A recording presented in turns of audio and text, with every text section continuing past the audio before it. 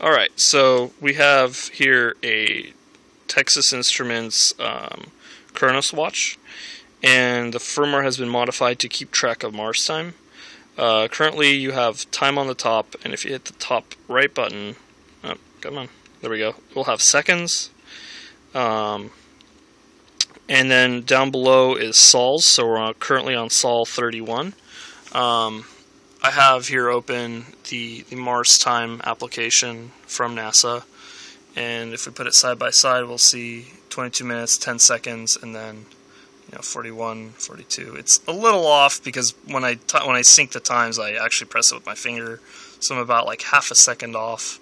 But this has been running for a couple hours now, and the time has kept just fine. I had a separate timer going, and that drifted like a couple seconds within minutes. But this has been keeping up. You just kind of have to modify the internal timers in here to keep the seconds at 1.027 and a couple other decimal points from there, but it'll keep Martian seconds. So sol 31 as you can see. For curiosity, you can go into the menu if you really wanted. Here, we'll go back into normal time here, and then we'll have to skip through all this other extra stuff that the watch came with. But if you hold the sol button down, you can modify the year and the sol you're on. Right now I'm going to keep it on sol 31 because it's actually sol 31.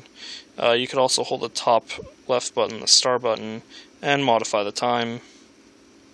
So yeah, here's the Mars watch, and some code going there.